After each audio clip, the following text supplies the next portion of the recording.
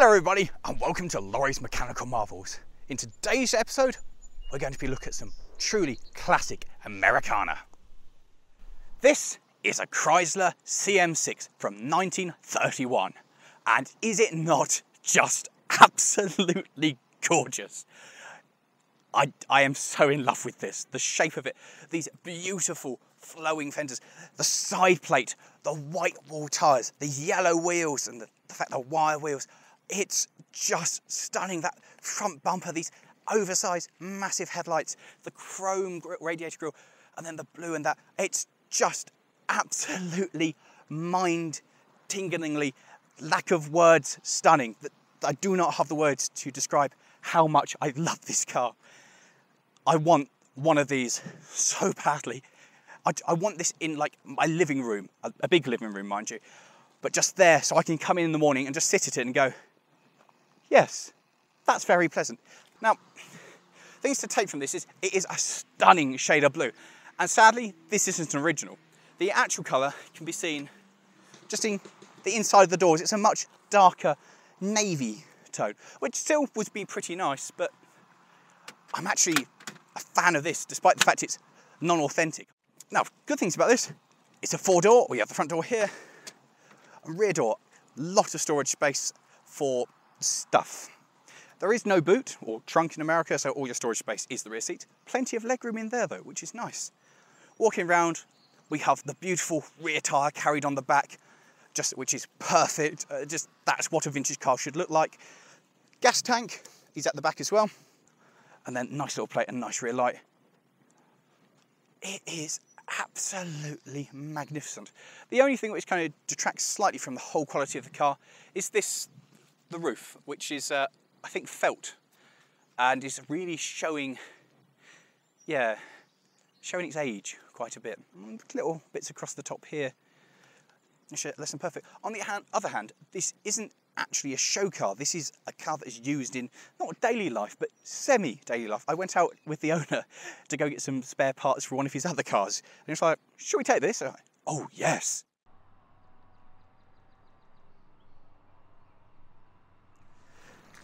This tiny little badge saying Chrysler is the only place on the entire car that carries the maker's name. The rest of the car is totally bare, unlike today where you have the name stamped over everything. Such a tiny little mark, which is really quite fascinating. And really nice. It's so nice, it's just a little stamp rather than everywhere. I like that. I also love the radiator cover with these wings.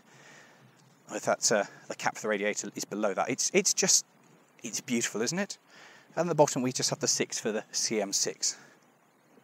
This is a phenomenal piece of design. I love old cars that have side opening bonnets like this. That's cool. Now, the most important and noteworthy thing about this car is this engine has never been rebuilt. It's an original engine. It's been maintained and serviced, but it's never been stripped down and rebuilt. It's an original engine and an original transmission as well. And that is bonkers. This car's from 1931. And it's still going. They built things well back in the day, didn't they? Don't build them like they used to. This little unit here is a 6-cylinder, flat top, and it's 218 cubic inches, generating a mighty 68 horsepower, which is slightly more than my Peugeot 106. And it's got 2 extra cylinders, so I don't actually know what they do. I really like some of the work that's been done to it. For instance, there's a piece of wood in here, which is used to hold the alternator back and keep the alternator tight. That's a very good fitting there.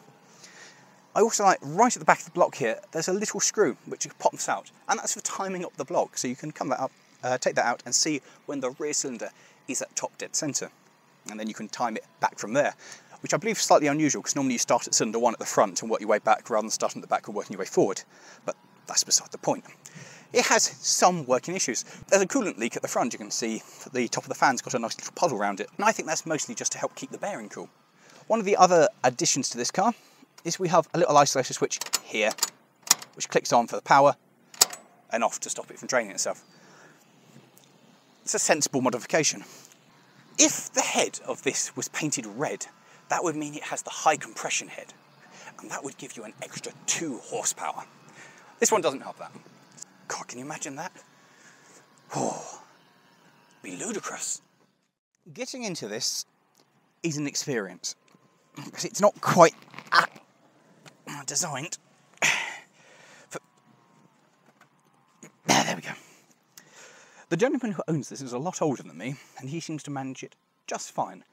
So I assume, like a Lotus Elise, there is a technique to get into it, and I am yet to master it. The interior is original, so the headlining, a bit torn, but is how it should be. I believe this has been reupholstered when it's starting to tear, but the back is meant to be original. I love the gauges across here. We've got water, oil pressure, mileometer, and speedo, a proper speedo, fuel gauge, and the battery temperature gauge. Chokes there, and I believe that's the control, if we push that in, that will turn the heater off. Which, as I think I said earlier, wasn't a standard option. That was something that could only come aftermarket. Proper good. Handbrake is here, and gears are here, with the reverse being over there, first down here, third, second, third, which is great. Other little things I really like, I like my rear view mirror has this nice cable tie holding it together. I also like my, I can't think how that works, you push it in. I like the little windscreen wiper, which will do absolutely nothing. But the best thing about this windscreen is the fact you undo these, you pull that down, we drop that down, instant ventilation. That's cool. Why do not modern cars have this, hey? It's a wonderful feature. Who cares about structural integrity and, you know, rollover protection? That's what I want in my car. And on a day like this, that makes all the difference, because it has been quite warm so far. The door cards, you can see where they're wearing, where the handle goes. And occasionally when you open the door, the handle doesn't reset, so you have to lift it back up to get the catch back. But we'll live over that, that's fine. The only things that have been added to this are, we have an auxiliary fuel pump that's down here by the steering column, which is basically used when starting the car to make sure there is a good flow of petrol. This thing just brings back, you sit in this and you feel the excitement of a vintage vehicle, and you feel the kind of the certain class and requirements and like the social status of owning a car like this. It makes you feel special, and that just makes me want to go for a drive and really sample that sensation. So let's go for a drive.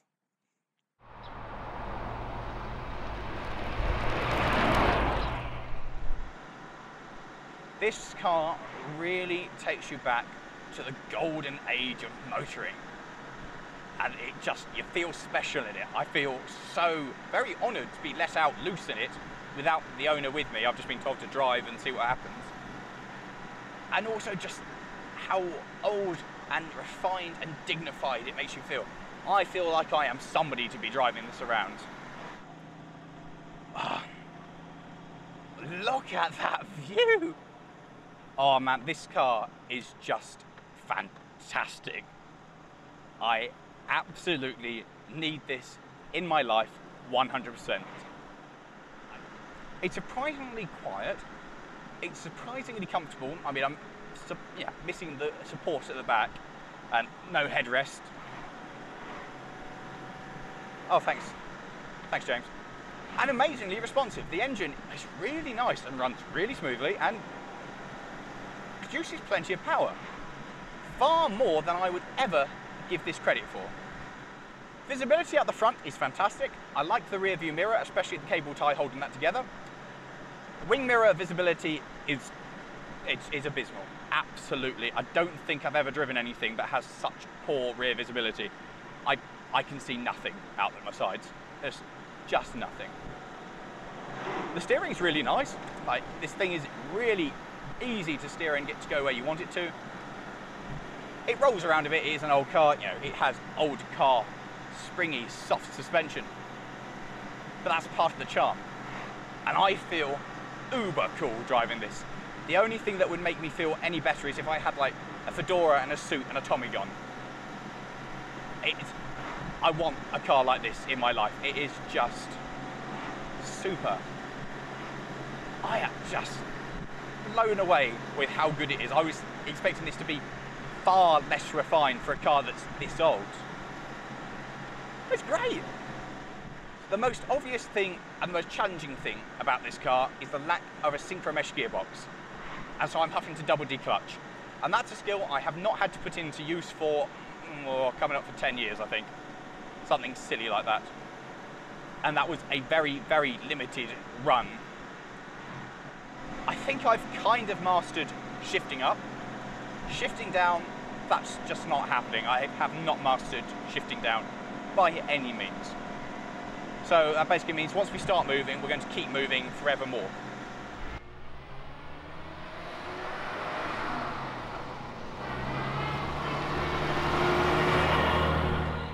Alright guys, lock your ears for a second. That was quite good. I'm actually quite happy with myself.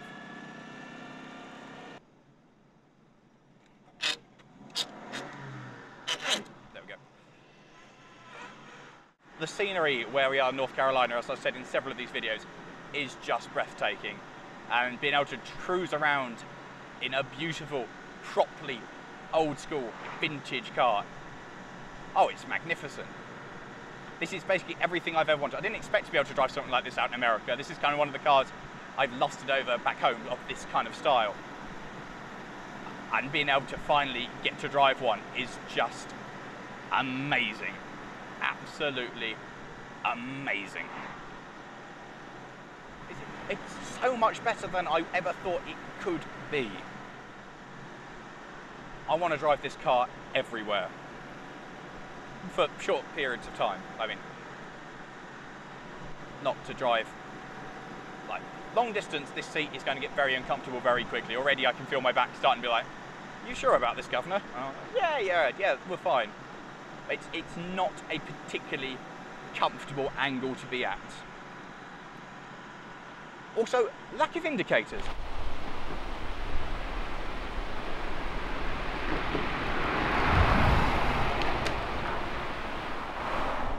So I love the dash. Everything bar the fuel gauge seems to be working. The fuel gauge says it's empty, but we have filled it up with some premium gas.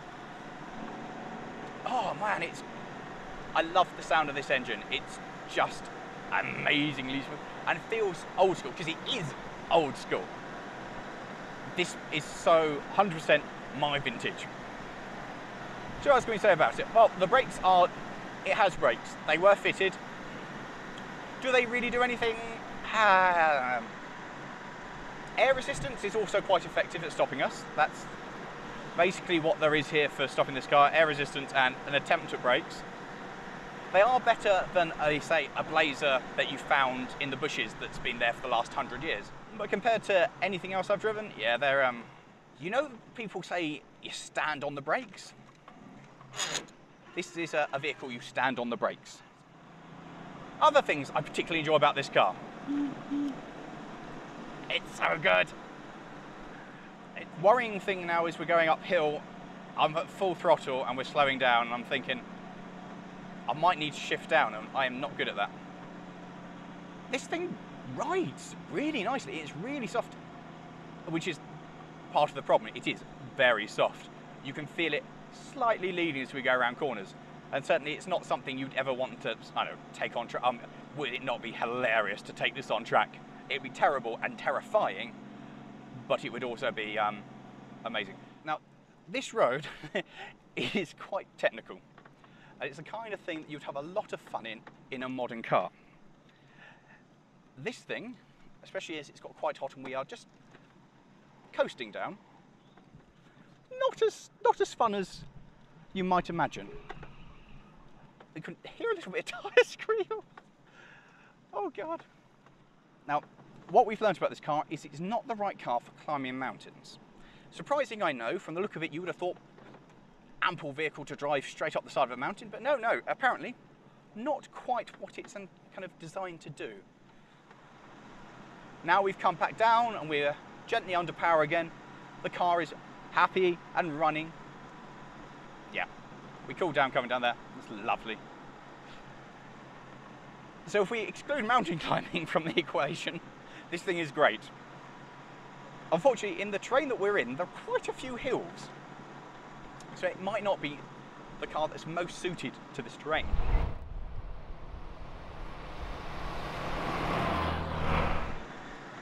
This along here, just the open road in America in this car, This is what my dreams are made of. I mean, I'm on the wrong side of the road, which ruins it a little bit, but something that's running happily, very uncharacteristic for my own vehicles, on a lovely open stretch of road. There's nobody else around. If we break down, we're probably going to die out here, but you know, this is what dreams are made of. This is just perfect. I am in love with this car.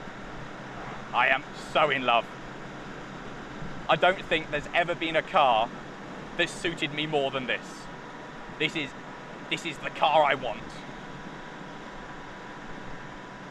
Hell, I'd trade an MR2 for one of these.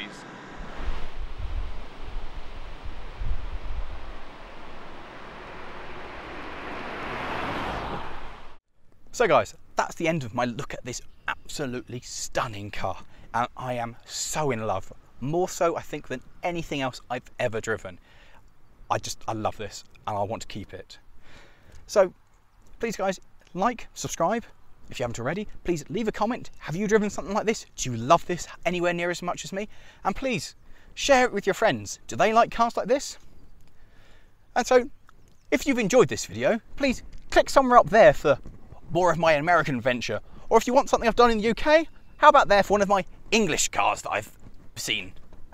See you later guys.